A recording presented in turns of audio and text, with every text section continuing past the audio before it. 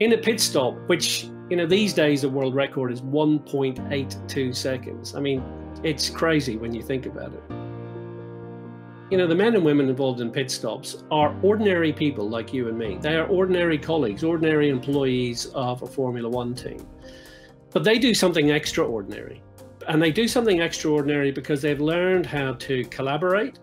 They've learned how to constantly analyze their performance. They gather data from every pit stop. They analyze their performance, and they set out to continuously improve in terms of their performance, the process, the technology, and the training to enable them to deliver those exceptional performances.